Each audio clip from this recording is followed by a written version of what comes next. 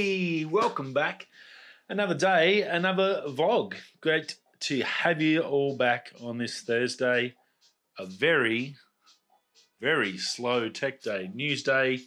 Got a few things we're going to talk about. And that's about it. It's a very quiet week. Even like the big guys, like your John Prosser, he's literally coming out and going, "Oh, I've got nothing." Very, very strange. There is a few little tidbits we're going to get into, but I did want to remind you tomorrow night, new video. I'll put the premiere video or the new video coming up, the day 12 of the South Coast trip. I'll put the premiere, I'll lock that in tonight so you can put the reminder on for yourself for tomorrow. So that'll be out. So that's something good for. And then obviously I'm still just editing photos for next week's videos. So getting ready for that. So got some, yet again, another amazing amount of photos to get through. It's going to be another tough job to select which ones I put in. And that's the hardest thing. It's sort of been good with Instagram. I'd sort of do that one a day type scenario and put one photo a day because I've got so many good ones and it's sort of hard. I don't know. I think that's probably when you sort of know as a photographer, you see the big guys on the channels. They often maybe put one photo or two photos up for a video, and they really go in depth. And I'm not sure if that's something I actually enjoy, telling the story and then showing more of that area. I might get one or two like blinder shots, a bucket list shot, I guess you'd call it. But there's other photos that sort of give you a feel for the area and what I'm walking through and what I'm getting to see. I mean, one or two photos could definitely not describe some of the amazing places I've had the privilege of being able to visit and see. Well, there's probably only been maybe a handful or less people actually seen it in the whole ever. So I'm pretty lucky in that regards due to where I am and where I work. So, and I really want to be able to sort of show this area and how beautiful it is. I think I've said it a few times. Australians are terrible of telling people how good they've got it or how good we are. We're not really we have tall poppy syndrome here in Australia. Everyone's heard of that. If you're a gun and you tell everyone you're good, we'll cut you down to the knees every time. And I actually completely agree with that. You shouldn't go around telling everyone how good you are. Your deeds should tell everyone how good you are. What you do on the field, in sports, in jobs, career. I'm a firm believer of you shouldn't have to tell everyone how good you are. If you have to tell everyone how good you are, you're obviously not good enough. That's my belief from my sporting career, and but I think that also goes over to our tourism in Australia. We're not very good at selling our beautiful country. We have the most amazing country. You see wherever people spend $10,000 to $20,000 to go do a shoot in other parts of the world, and we've got places just as comparable to that. I believe, I'm a firm believer of that. Tasmania, south coast of WA, Queensland, the Territory. There's Karangini, it's half an hour away. It's a ridiculous spot, bucket list central, and I can't even get to it, which is really, really frustrating. But we have some of these amazing places, and unfortunately, because we're terrible at self-promoting this beautiful country, a lot of people miss out on getting to come and see it. So I guess, and it's hard, even worse now, COVID, we're definitely not going to be advertising it. But look, I hope down the road, once the vaccines all do what they need to do, we get back to a manageable position. I think that's where we're probably ever going to be, like the flu, like polio, like every other major disease in history. You never win. You get to a position of management where you can manage it, control it with vaccines, with medicine. You control how it affects your population. So hopefully we get back to that area in the next 12 months. That would be ideal for everyone, I think. That would be the best possible scenario. It may take 24 months. Hopefully not any longer than that, because that will really, really crush a lot of businesses and a lot of people. So see how we go. But look, when we get to that stage and everyone can travel again, that's obviously the biggest thing. I hope that you do. Some of these videos will inspire you to maybe think about Australia, because the beauty about Australia is our dollar is crap. We have a crap dollar. If you're from US and you're coming to Australia, you're going to get 20, 30% extra on your dollar value. So you're going to do really well. Europe's the same. The euro smashes ours. So like coming here is actually going to be like fairly decent. We're not the cheapest country in the world, but we have fantastic food. We have some of the most amazing places to go and visit, beaches, photo shoots, and all that areas, places that are unexplored still that people don't know about. Compared to, say, going to Iceland or the Antarctica and all those other places. There's still amazing places around the world that I want to get to as well, because it's not where I am used to. But I still think there's some great places here. So hopefully some of these videos might inspire you to go, well, hey, yeah, I've never heard of that. That looks amazing. I'd really love to go there. So hopefully that's part of landscape, and that's probably why I do put more shots in than maybe the one or the two. And that's sort of my reasoning. I thought I'd just sort of explain that a bit. Well, we had a bit of time together. Thanks for popping by. Hope you're all well, whether you're over from the podcast, Instagram, Facebook, the website. Hope that's looking good. I went and double-checked all my work that I did the other day, and it looks heaps better. So super happy with that. If you haven't checked out the website, links down below. Go check it out. Let me know what I need to do on there. If there's photos in the merch store that you want me to put in from a certain video, let me know. Happy to just whack them up on Printful. It's a really easy way to do it, and I can get them out to you.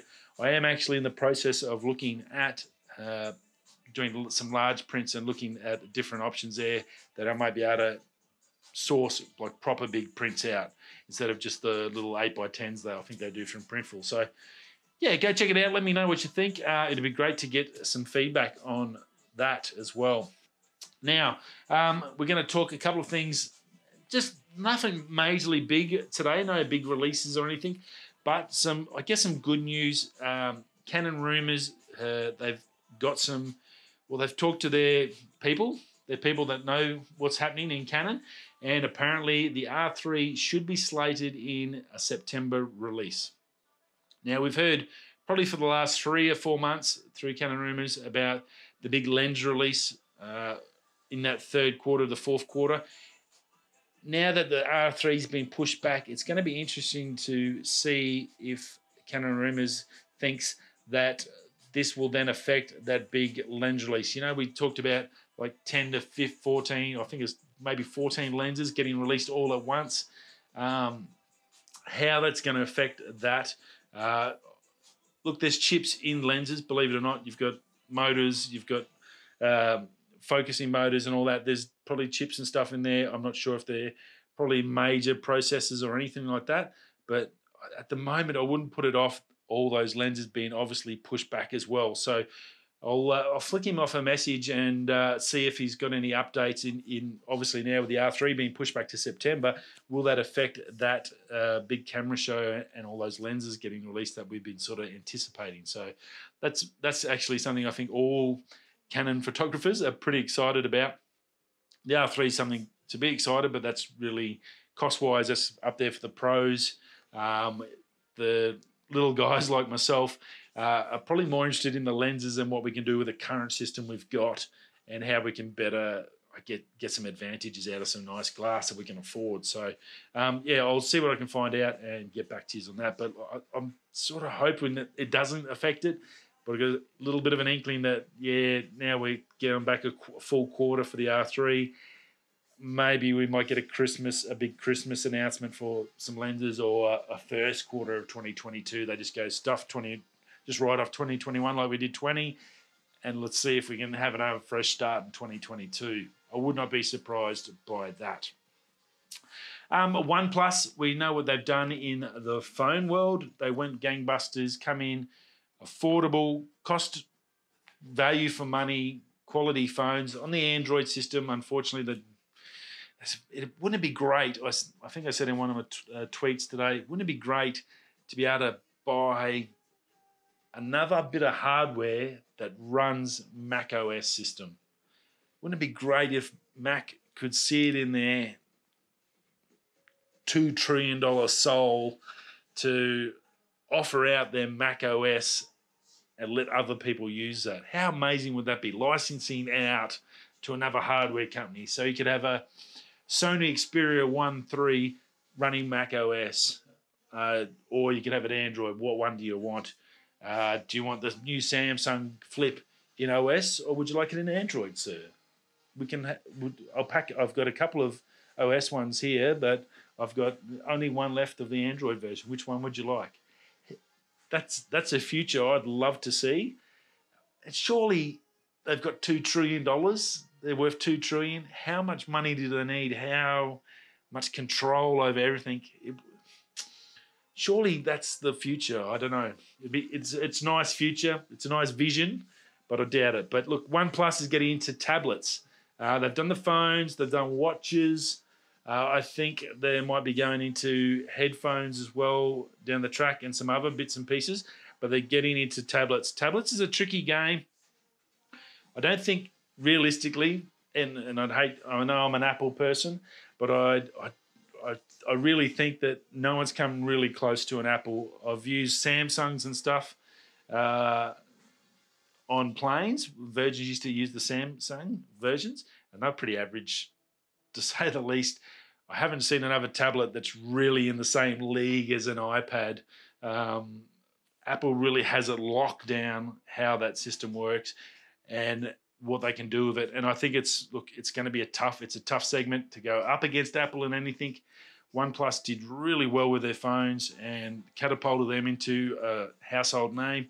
And I think if anyone's going to have a crack, they're fresh, young, they're full of energy and they've got that vibe about them. They've got that young feel and fresh vibe to them. I think if anyone's can do it, they could be the ones that could have a crack. And I mean, it's just a tablet, but I think it's that operating system works so well on a portable mobile device.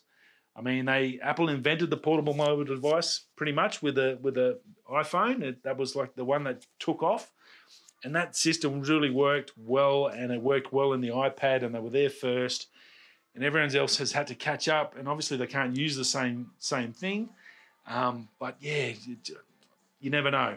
This could be the one to really take it to Apple and give them a crack. So look out for that. I guess in the next 12 months, I'm sure we'll hear some more on it. It won't be too far away. They seem to work pretty fast and quick. What iteration we do get of it, it won't take too long to find out how they go. Now, a company called Nothing. It's backed by a few big players.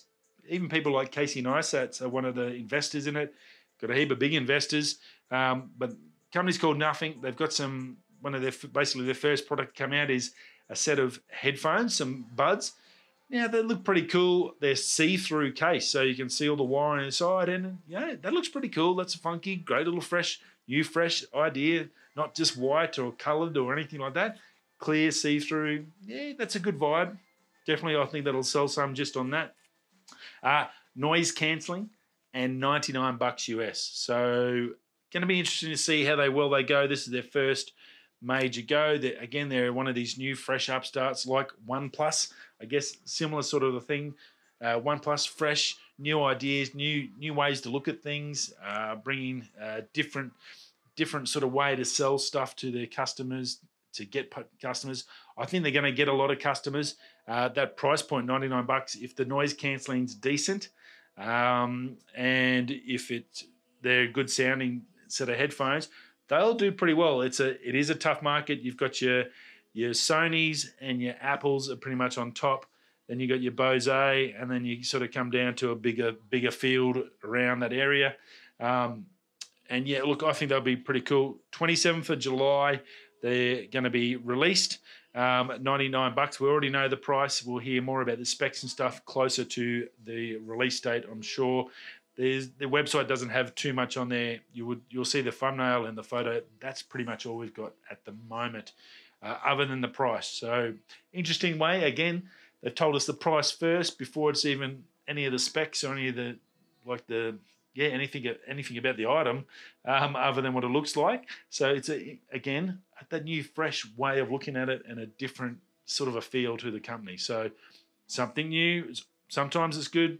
We'll see how well they go. Be another one to watch. So 27th of July, they'll have their big release, and we'll definitely cover that for you.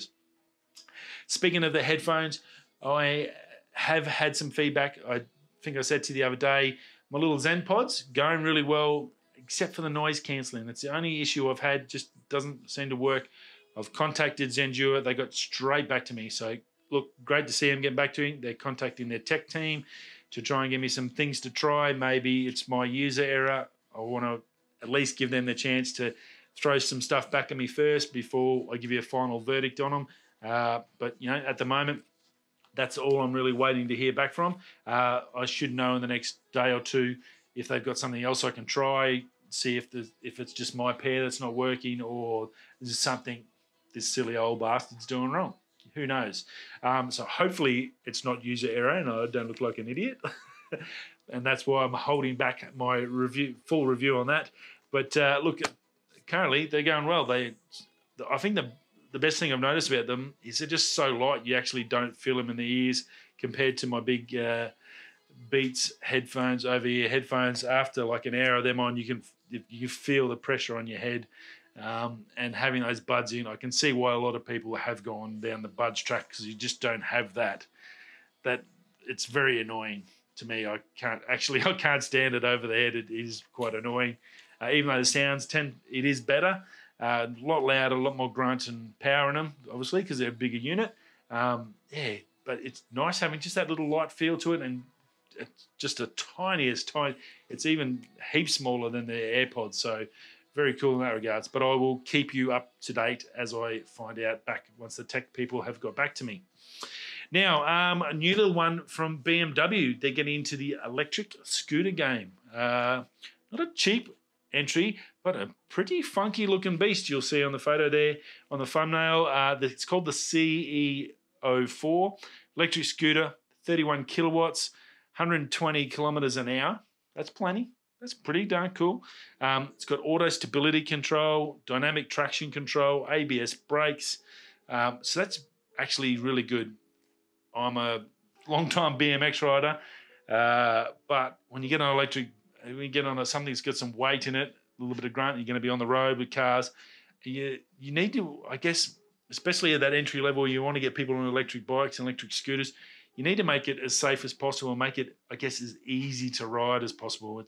You're not looking for that Harley sort of big hog sort of control it and manhandle it around. You want something to get on there and just squeeze the trigger and go and get from A to B. So I think the stability control and the traction control is going to be pretty darn handy on that. Plus ABS brakes will, I guess, put people's minds a little bit more at ease to have a crack at a scooter. So that's pretty cool. 10-inch TFT screen on there to run all your features. It'll also do phone charging, so plug your phone in. Obviously, your maps and stuff will come via your phone into the TFT, so that's pretty cool. You'll be able to cover all that. 130 kilometer range. That's pretty good. You can get little electric scooters that do that now, but obviously this is nice. Kick back, sit, cruise to work, very chillaxed. If you don't want to buy a car and go through the expenses of Rego will be cheap on this. Probably just need a basic motorcycle license, I'm assuming, here in Australia. But look, I think it'll do pretty well. 8.9 kilowatt battery, $12,000 though, so a little bit exy. You can get a Honda Postie bike for about $5,000, $6,000, I think, new. Maybe a little bit more, but that's like brand new, the latest one. And they're really, really frugal, and they're, again, automatic, super easy to ride. So it's a lot of coin. It is a BMW, obviously, so, I understand. It's not going to be the super cheapest. But, look, I think it's definitely cool. More bigger brands get into that range, into the electric scooter side. you get the competition, the prices drop, the quality ups, all those sort of things. So that flow-on effect will come into it. So pretty darn cool, and look, it looks good. There's no doubt they've got a good-looking little beast there, and I think it will sell reasonably well. So keep your eyes peeled for that one. And last but not least, Mr. Biden, the current US president, is putting a few little fighting things out there. He is now putting into law or putting in the process to get it actioned into law, the right to repair. Now, this has been an ongoing thing against pretty much Apple. Obviously, it covers people like John Deere and a few other big businesses that have sort of resisted that. They've tried to keep everything in-house. They didn't want other people, third parties, to meddle with their stuff. Well, it looks like it's going to become a law, at least in the USA.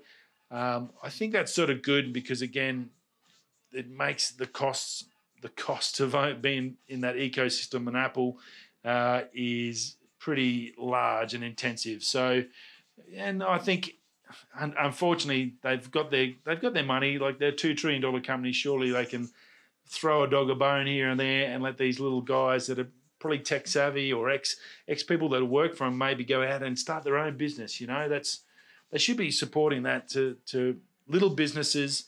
Do more for the community than big businesses. It's a known feature, known fact. Definitely here in Australia, small businesses commit more to the economy than large big businesses and miners and all that. They don't have the say of the big businesses because they don't throw money and bribe people like big business does.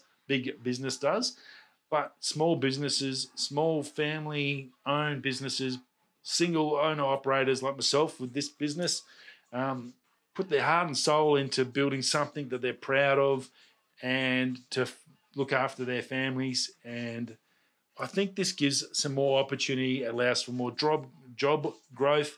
Even teenage kids can open up a business and repair phones and stuff like that. So I think Apple should really get on board and really get on into this. I think it's a great thing to do, and I think they should really have join forces. And good to see Biden doing it.